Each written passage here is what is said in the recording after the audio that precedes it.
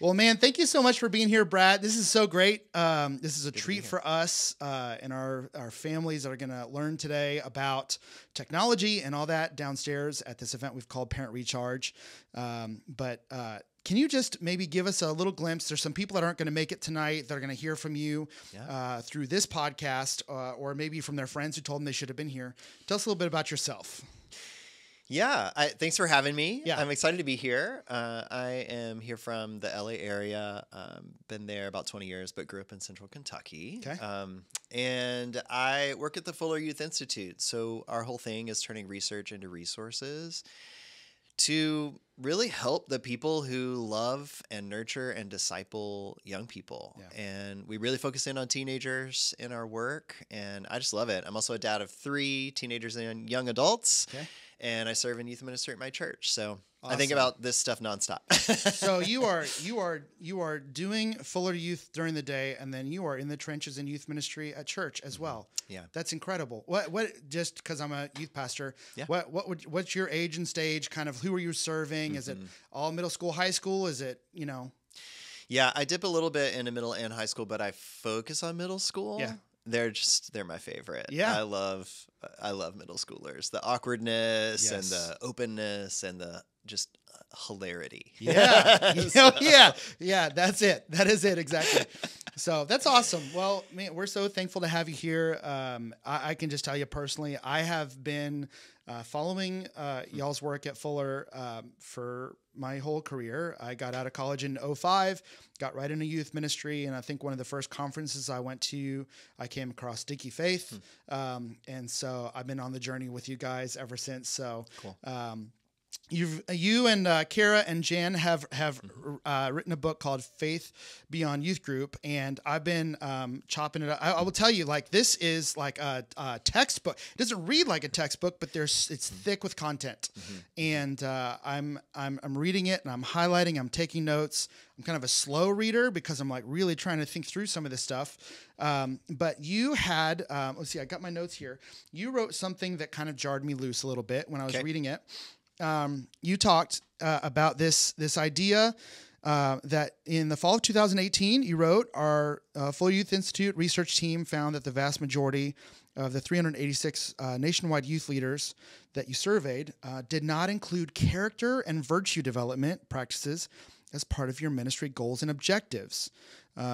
So you cited that churches have a hard time measuring character, which I agree, and I think we all automatically go straight to attendance. Well, we had 75, so we had more than normal, or pat ourselves on the back, and that's not really what we should be going after. No one would agree with that. Yeah. So, what kind of things were you looking for? What kind of things did you find? That maybe were kind of like, we shouldn't be measuring that. We should be measuring this. And maybe what were you lacking and what you were finding? And help us, I guess. What would character development in our programs look like? Yeah, big question. Yeah, just read the book to us. Yeah, that's good. That's good. Well, first off, I would say, so this project, in a lot of ways, was really kind of full circle from the questions that got us into Sticky Faith. Right. Which were really around, okay, what can we be doing now in our churches and in our homes that helps form the kind of faith that sticks beyond high school into young adulthood and hopefully for a lifetime, right? And those questions have continued to, kind of drive us and haunt us for years. Right. And the what we realized is part of the gap in what we understood and what we wanted to research more was, okay, but what about faith outside of youth group right now? Yeah. So what about what happens beyond our youth group doors, beyond our programming, beyond whatever our discipleship time looks like with students, that we have some sort of, control over. Like, well, what about outside of that? Because the truth is that kids live their everyday lives in their everyday spaces. Right. And if faith doesn't matter outside our doors, then it doesn't matter at all. And if faith doesn't shape the way that they make choices, the way that they live, the way that they respond to what happens to them, the way that they deal with their failures and mistakes, the way that they talk to their parents, the way they treat their friends, on Snapchat. I mean, like, all these things, they're actually about our character. Right. And so part of what we found is that I mean, in our perspective, far too many youth leaders are really thinking about character when they're thinking about what they're doing in youth ministry. And that gap there that you named was like, we don't like talk very well. We don't really articulate very clearly. We're actually looking for life change here. We're looking for transformation in the way we live. And I think there are some good reasons for that. Okay. And some of those good reasons are we're afraid of just behaviorism, faith that's just focused on behaviors. Right. Which we are afraid of too. I mean, we're concerned about too. And it's something that really highlighted in the sticky faith research, this sense of, okay, our faith cannot just be about be good. Yeah.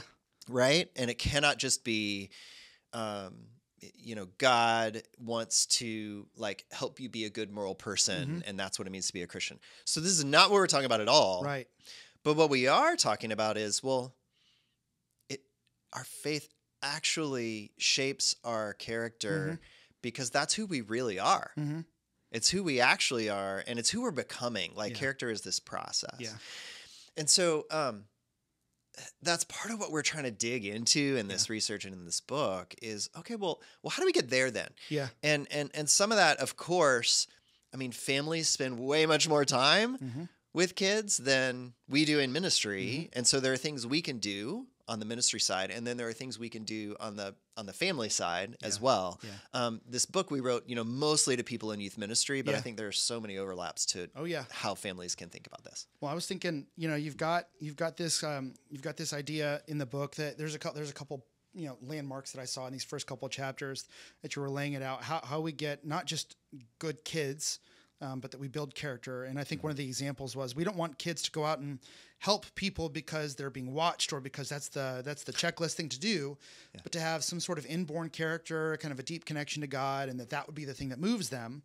And so what I love here, if I can just kind of give the overall kind of the outline of the book, you've said there's 5 points of this compass that you guys are really going after. And so there's cultivating trust, there's modeling growth, there's teaching for transformation, there's practicing together, and then there's making meaning. And I think that so many of these, they clicked with some of the things that we're talking about, but I got to tell you that the practicing together, I think, is one of the things that for me was like oh no, like I think maybe I have a kind of a customer mindset, like, no, I'm here to serve you, and I'm here to kind of unpack something for you and then send you on your way.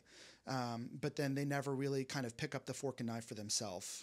Kind of like you said, that this Faith Beyond Youth group, there's plenty of research to talk about kids after high school, but this is really like while we have them, like what are they doing on Monday with their faith, and is it born of character? Can you give me some highlights, maybe some stories of what you've seen? Could be any one of these compasses, but I'm even looking at this practice together. I'm like, man, give me kind of a story on, what you've seen that's a big win. Yeah. Well, practice together it really applies to a lot of things, so we can think about it, how it plays out in the week to week, in the normal stuff of life. We can also think about some of the kind of special things or extra things that we do. So serving is one of those contexts. So we did hear a lot about, and we have stories in our own lives, and maybe this is true of us. It's true of me, where serving and having a chance to serve and getting outside of myself and experiencing, somebody who lives in a totally different situation from me, somebody who, has needs that I didn't have. Like that kind of stuff was really, really formative for the young me, to know, okay, this is actually what it means to be the hands and feet of Jesus in the world, is serving people who are struggling and who don't have things. So, there's tons of stories like that, and we could all probably give one, right? There's a lot, there's the more day-to-day stuff too. And so, I think some of the ways that we practice are how we debrief with a kid who had to go have a hard conversation with a friend. Oh, wow. Yeah. And so like, hey, there's been this like thing that happened. I don't even know what to do. We are not okay. And where we give them some ideas or some pointers or okay, here's how you might like try to have that conversation. And that's rooted in, well, Christ calls us to seek repair and forgiveness and wholeness in relationships. And that's hard work. And they go and they do that and they try something and maybe it worked and maybe it didn't, right? Maybe it blew up in their face. Right. And then they come back and they've got somebody to talk to about it. Whether that's somebody as a parent or a youth leader, a small group leader, like that there is an adult who's helping them practice real life relationship with repair, because we all need those skills, right? And so it's the little everyday things like that, or the like, I really there's somebody on my team that is just like they're blowing up everything, right? And nobody, like the coach isn't handling it, and the or doesn't see it or whatever, and I think I need to talk to them, and to give that kid some ideas about how to have that conversation, right? And then to be there afterwards to process how it went. That is exactly what we're talking about with practicing together. Yeah. Man, that even reminds me of the point of research that you guys have shared in the past, and I can't remember exactly which phase of research it was in, but there was this kind of 5-to-1 ratio that we want 5 key adults. I think everyone that's listening to this podcast, if they're from Houston's First Sienna, has heard me kind of parrot this thing over and over and over again. It's a little bit of it can come off like a recruitment tool. I don't mean it that way, but I'm like, we got to have people here who are kind of seeing the life of a student. I'm thinking of one of our stories right now.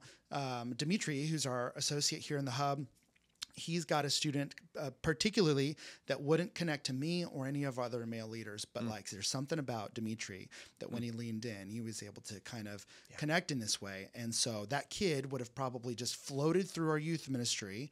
And I'm like, man, I don't know. I'm doing my best here, but if he's not going to connect, and it's just more adults doing the work of practicing together, and modeling and all of these, earning the trust and all that, cultivating trust. I think the more of those youth leaders who are bought in, that are pointing our students and our kids, our children, the next generation to embrace character, embrace Jesus, I think that we're going to be better off. So that is so helpful. And it's why we need so many people in the trenches. Absolutely. For parents listening too, I think we often underestimate as parents how much we have an opportunity to be that adult in another kid's life. Sometimes the safest adult in a teenager's life is the parent of another teenager. And, and I've seen this true with my own kids. I think about my middle daughter, and there are a couple of adults at church, but one in particular comes to mind. Her name is Abby. She's also a parent of kids in high school and below. And she just made herself available to my daughter. And she was taking her daughter to, water polo practice, not too far from our house. And she said, hey, I'm going to be walking for an hour. Do you want to just come and walk with me? And my daughter was all over that. Right. And she's like, yeah, absolutely. And that became somebody who just made herself available in her normal schedule, right? Didn't add anything. It didn't add anything. She was just going to be walking a big loop that was not very far from our house. And at a time when my daughter was like, heck yeah, I want to come. And because she loves, having an adult to just verbally process with. And that became someone who, we didn't program that. We didn't assign that. We didn't, it just sort of happened. And at the same time, this is an adult who we know and who we trust and who we felt totally comfortable with in that situation. Which as a dad, I'm sure there's a sense of responsibility. I guess this is the action point for me as I'm hearing this story is like, I need to stay plugged into these other families. And technically I need to be identifying, I've got 3 boys. So in large part, there's going to be a bunch of men, in my boys' lives. Not saying that women can't speak into their lives as well, but I've got kind of a wolf pack thing going on with they're different. There's got 3rd grade, 5th grade, and 8th grade. So very different activities and very different, places and stages in life. But I want to intentionally keep those people in my life to be inviting my kids along. I'm so thankful that in our church we have that. My wife and I went on a date Friday, and our friend took one of our kids to go to the soccer game with them, and it was just kind of in there. We're going. Do you want me to pick up Caden? It was like that's amazing, and so that's incredible. Mm-hmm. One of my last questions that I want to ask you kind of in our time together is, I've been following the research for so long. I got into youth ministry full time in 2005, and I was told, hey, the stats aren't great. The kids are walking away from the church. And then, on through the years, I'm looking at the research, and in some ways it's morphed a little bit, and obviously generations are different. But have the stats changed much?